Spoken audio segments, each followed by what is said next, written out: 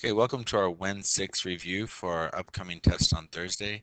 I'm going to be going through the review that I gave you on Monday, and I'll be identifying, how to solve each of the problems on that review so you can get prepared for the test. We're going to go ahead and jump right in with this first set of problems, 1 through 4. They deal with a data table for velocity and time. You can see that there are 4 different cars, car Q, R, S, and T, and they're undergoing different types of acceleration. So if you read number 1, it says using the above table, which car shows an acceleration of 5 meters per second squared? So again, these are velocities, these values that are in the data table. And what we're looking for is that with each time increment increase here from 1 to 2, 3 to 4, 4 to 5, that you see that the velocity here would be changing by 5 because it's a 5 meter per second squared um, acceleration. We're going to expect that the velocity would change by 5 every single second that you go by. So car R is the best choice for number 1 because you can see that it goes from 0 to 5 to 10 to 15 to 20. So you have increments of 5 here, and so that matches what we need. For number 2, which one has a negative acceleration? Remember, a negative acceleration, if we're assuming you're going in a positive velocity here, we're going to the right, a negative acceleration would be slowing us down. So if you look at cars Q through T, the best choice for this would be car T because you can see that it's actually slowing down with a negative acceleration. And if we wanted to find out what that acceleration is, you can see that it's going down by 1 every second. So it would be negative 1 meter per second squared. For number 3, which one has a 0 acceleration? That would be a car that was maintaining a constant velocity. And if you look at the car choices up here, car Q is the best choice for that because it maintains a velocity of 3 meters per second at every time interval. Number 4, which has an acceleration of 2 meters per second squared? Again, same principle as number 1. We're looking for a car like car S because you can see that its velocity is changing by 2 meters per second every second. So from 12 to 14, that's a 2 meter per second increase. And then it continues on that path all the way through the 5 seconds. Okay, so that's 1 through 4. And if you move on to number 5, you'll see that it's an actual problem for acceleration. And I've already gone through it, but we'll talk about exactly what's going on here. So it says determine the acceleration of a zebra that is traveling 12 meters per second, which accelerates to 19.3 meters per second in 2.75 seconds. So you can see that I've labeled all the given information here. The initial velocity is given to you at 12 meters per second. The final velocity is given to you, and the time is given to you. You're looking for acceleration. There are 2 equations here that solve for acceleration. The one that I've circled is the one we're going to go with, but there's also this other one down here for acceleration. The reason that I've chosen the one I circled is because you can see that in our word problem, they do not ask you for, or they do not give you anything about displacement, delta x. There's no delta x up here, and you can see that this other acceleration equation uses delta x right here. And because it uses delta x, that's going to make it to where we can't use it to solve for acceleration. So using this equation that I've circled, we're going to fill in our values. Final velocity was 19.3 minus the 12, our initial velocity, divided by the time it takes. And when you plug all that into your calculator and simplify it, you get 2.65 meters per second squared. Number 6. What is the acceleration of a car that is traveling at 85 miles per hour and slows to 55 miles per hour in 3.78 seconds? To find the acceleration for this car, again, you point out the given information. It's going to be initial velocity was 85, the final velocity is 55, and the time it takes is 3.78 seconds. Out of the acceleration equations we're given, we're going to go with that first equation again. Again, for the same reason, the fact that they do not give us delta x displacement anywhere in this problem, so it wouldn't be wise to choose this equation. One thing you have to do with this word problem before you can actually put any numbers into the equation is you can see that time is actually in seconds. You need to convert that into hours.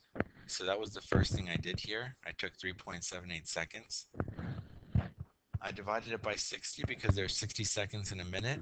And I divided it by 60 again because there's 60 minutes in an hour. And that converted my 3.78 seconds into 0.001 hours.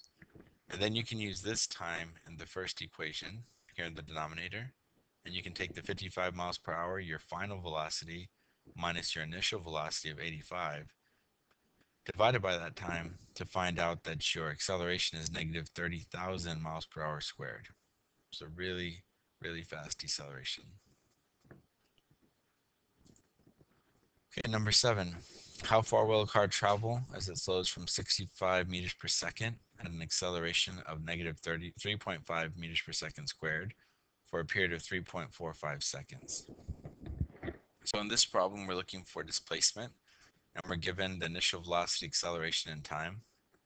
You can see that we actually have 3 different choices. We have this equation down here on the bottom left. We have the one I circled, and then we have this one down here in the bottom right. And the reason that I've chosen the one I have is because it uses initial velocity, acceleration, and time, whereas this one doesn't use time over here. And then if you look at this example over here on the bottom right, this one doesn't use acceleration. So these two problems are missing one key component that we have in our word problem, whereas this one has all 4 variables that we're looking for. It has delta x, it has initial velocity, time, and acceleration. So this is going to be the best choice for us. When we take these numbers and plug them into the equation, you're going to have to do a lot of simplification. There's a lot of math going on here. The most important thing to remember is to do the order of operations. I like to do the stuff on the left, stuff on the right, and then add them together afterwards. If you try to plug all of this in, sometimes the calculator can mess up the order of operations if you don't put parentheses in the right spot. So when you do that, you end up with 224.25 for this left value. And on the right, you should actually practice this. You end up with negative 20.83. And when you add those together, you get a displacement of 203.42 meters for how far this car traveled. Number 8, a car travels at 25 meters per second and accelerates at 6.7 meters per second squared over a distance of 400 meters. What is the final velocity? You can see the given information here is that it initially started at a speed of 25 meters per second. It accelerated at 6.7, so that's your acceleration. And your displacement is going to be the 400 meters. For final velocity, you can see that we actually have 2 choices. We have the one I've circled and the one on the top right. The reason that we're going with the one I circled is because you can see that they do not have time anywhere in our word problem. And this equation on the top right for final velocity uses time. So there'd be no way for us to use that equation to solve for final velocity for this problem. Because we have these other 4 variables that are all present in this equation, it's the best choice. So when you plug in your numbers, instead of initial velocity, you'll put 25 meters per second squared, plus you'll have over here 2 times a, which is 6.7 meters per second squared, our acceleration, times our displacement, which is 400 meters. When you simplify all this, you get 5,985. But because we have a VF squared here, we have to square root both sides to get rid of the square. And you end up with VF equals, after you square root the 5,985, you end up with 77.36 meters per second. Again, it's really important that you actually do the math on this with your calculator, getting practice with doing that and not just copying all this stuff down. It's okay to understand it, but it is another thing to practice doing it. So it's important you actually do this on your calculator and, make sure that you're getting the right values here. Number 9 and 10 are coming from a velocity versus time graph. So number 9 says, what is the velocity of the car at 8 seconds? You can see velocity is on our y-axis and time is on our x-axis. And if you come over here to 8 seconds on the x-axis, you just follow this up to the line. You'll see that it hits the line at around 40 meters per second on the y-axis. So our velocity of the car would be that 40 meters per second. Number 10, what is the acceleration of the car between 4 and 8 seconds? Really important concept here, guys. The slope of a velocity versus time graph is acceleration. So to find the acceleration of the car between 4 and 8 seconds, you find the slope. Again, that's going to be rise over run. So the rise here is from 20 to 40, which is 20 meters per second. That's our rise. Divided by the run, which would be from 4 to 8, total of 4 seconds. 20 divided by 4 gives you your acceleration of 5 meters per second squared. Number 11, what is the acceleration of an object with an initial velocity of 15 meters per second that experiences an acceleration over 4,500 meters and reaches a final velocity of 65 meters per second? So on this problem, we have the acceleration is what we're looking for. You've been given the initial velocity. You know that the displacement is 4,500 and the final velocity is 65. If you look at the equations for acceleration that we can use, we've got this first top left one, and then we have this bottom middle one for acceleration. And the bottom middle one's the best choice because you can see in our word problem they do not use time. So the top left choice would not be a good one for us. This is the best choice because it doesn't use time. When you actually plug the numbers in, again, some simplification stuff here with math. You need to be very careful because you've got your final velocity of 65 squared minus your initial velocity squared. Very important you do this correctly in your calculator. And when you subtract those two values, you can see I've done each one individually and then subtracted them. That would probably be the safest bet for you. And when you do that, you divide by your denominator of 9,000, you get an acceleration of 0.4 meters per second squared for this object. Number 12, what is your displacement if you have an initial speed of 13, an accelerated steady rate of 54 meters per second, and a time interval of 11.5 seconds? You can see that in this problem, we're not given the acceleration. And out of the choices for displacement, this one right here, in the top middle and then the bottom left, both of those use acceleration, whereas the one that I've circled does not use acceleration. Again, acceleration isn't here, so we need to pick the equation that does not use acceleration. When I plug my values in from the word problem, I'm going to put, instead of time, I'll put 11.5 seconds, and then I'll put my final velocity of 54 plus my initial velocity of 13. Simplify this in your calculator, and you'll get 385.25 meters.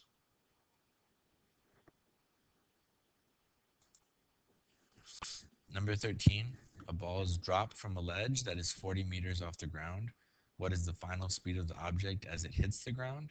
So in this problem, this is one of the free fall acceleration problems. We know the acceleration of gravity is negative 9.8 meters per second squared.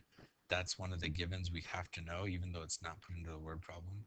That's our acceleration. The other thing we need to know is that because the ball was dropped from a ledge, its initial velocity is going to be equal to 0. We also need to know that the 40 meters, the height or displacement in the y direction is going to be negative because it's being dropped down. So knowing that information and that we're trying to find our final velocity, the choices we have available to us are this one that I've circled in the top right. Because they haven't given us time, this would not be a good equation to use. You can see that time is used here. The one I've circled does not use time, so we'll get our values and plug them in. You'll end up with Vf squared equals 0 squared plus 2 times the acceleration of gravity, which is negative 9.8. Instead of a, we use the negative 9.8 times negative 40. Again, you have to make this height negative because we are falling downwards, so negative 40 meters. You get 784, and to get rid of this square on the VF, you have to square root both sides, and you get a value for your final velocity of 28 meters per second.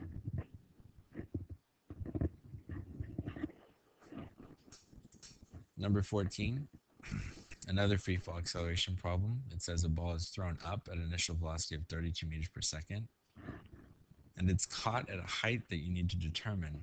So in this case, we're assuming that that height is when it's at its maximum height, and that would mean that its final velocity is equal to 0. Again, because it's free fall, we know the acceleration of gravity is going to be negative 9.8 meters per second squared, and our initial velocity would be 32 meters per second.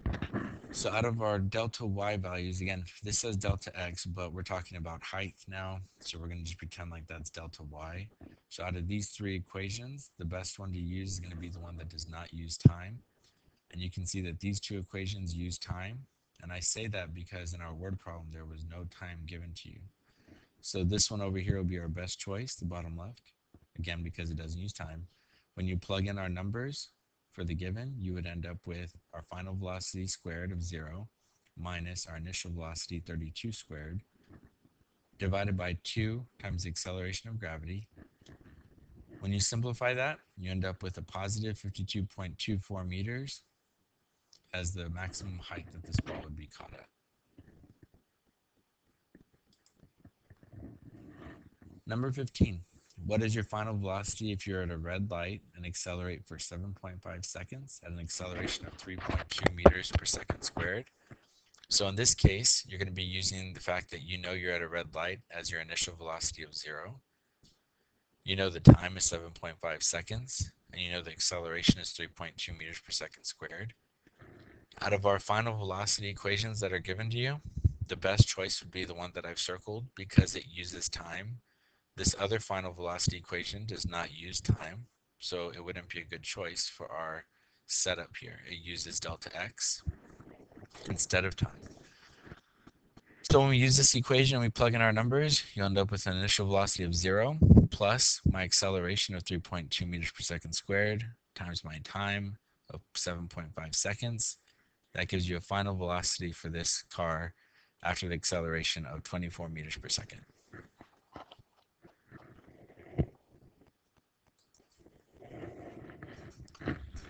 Number 16. What is the acceleration of a plane that travels at 32 meters per second and speeds up to 59 meters per second over 11,000 meters? So for this plane, they do not give us the time it takes. And out of the acceleration equations that you've been given, this top left one you can see uses time, whereas this one that I've circled does not use time. So we can get our values for final velocity of 59 meters per second, square it, minus my initial velocity of 32 meters per second squared, divided by 2 times my distance or displacement, which is 11,000 meters in this case. When you simplify all of this, you'll end up with 0.112 meters per second squared as our acceleration for this plane over this very long distance. Number 17. What distance is covered as one accelerates at 4.5 meters per second squared, going from an initial velocity of 20 meters per second to a final velocity of 45 meters per second? So you can see here that we're looking for distance or displacement. And in this case, there are 3 choices. The best one for us is going to be this one that I've circled because you can see it does not use time, whereas these other 2 equations use time. We do not have time in our word problem, so they wouldn't be good choices. The best choice is the one that does not use time. So whenever you plug in our values from the equation for initial velocity, acceleration, and final velocity, you end up with 45 squared minus my initial velocity of 20 squared divided by 2 times my acceleration of 4.5. When you simplify this in your calculator, you should end up with this next step and a final result of 180.6 meters. Number 18, a stuntman falls off a cliff that is 60 meters high. What is his velocity as he hits the ground? It's going to be a free fall problem, so we know because he's falling that he's under free fall. He has an acceleration of negative 9.8 meters per second squared. Because he's falling off the cliff, we're going to assume he had an initial velocity before when he first fell off the cliff of 0. And we're going to assume because he's falling downwards that his displacement in the y direction is negative. Now, the one thing missing in our problem is time. There's no time given to us, and we need to find the final velocity. So out of these 2 choices for final velocity equations, the one I've circled and the one on the top right, the best one to use is the one I've circled because it does not use time. When I plug in my initial velocity of 0, square it, plus 2 times my acceleration of gravity times negative 60 meters because we are falling, I'm making that 60 meters negative. You end up with 1,176. Because it's squared, we have to take the square root of both sides to get rid of that square. You end up with a final velocity of 34.29 meters per second when you simplify.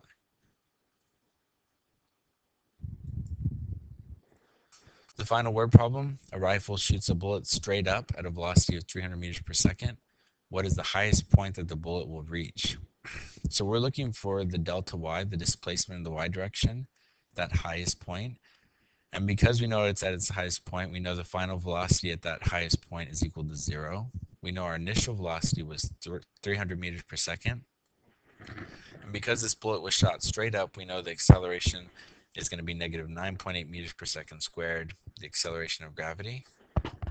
I've chosen this bottom left equation for my displacement in the y direction because you can see that these other two delta x equations, or in this case delta y because we're dealing with height, they both use time, whereas in my word problem I'm not given time, so the best choice would be this bottom left one. When you plug in your numbers, you would have a final velocity of 0 squared minus 300 meters per second squared, your initial velocity, divided by 2 times the acceleration of gravity will give you a total height for this object after you simplify. For this bullet, actually, is going to be 4,591.8 meters.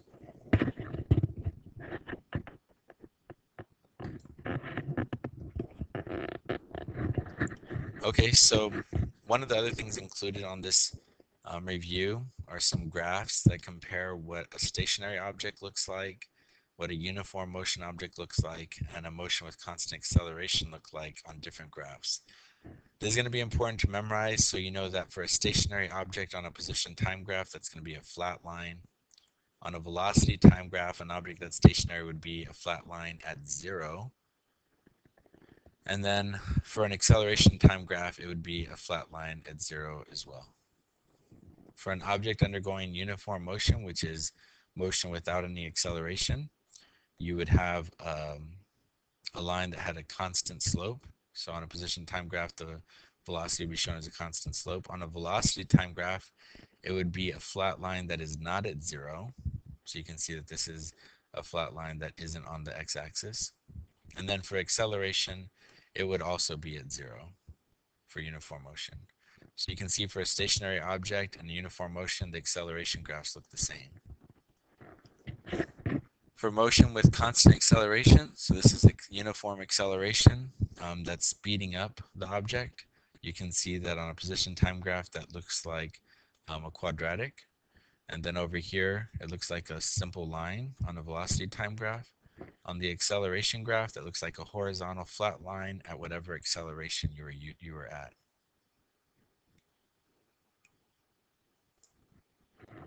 So on a distance time graph, quick review, you guys know that we actually did this at the very beginning of the school year, but whenever it's curved like this going up, that shows that you're actually increasing your speed at a faster rate. So this is an acceleration right here at the beginning. This linear constant motion right here would be a constant speed. And then where it curves back to more horizontal flat plane would be slowing down. And then where it becomes flat at the top would be stationary.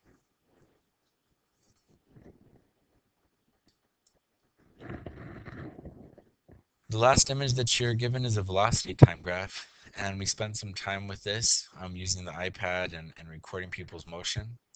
So you know that whenever you have a line that is constantly moving away from 0, that would be an acceleration.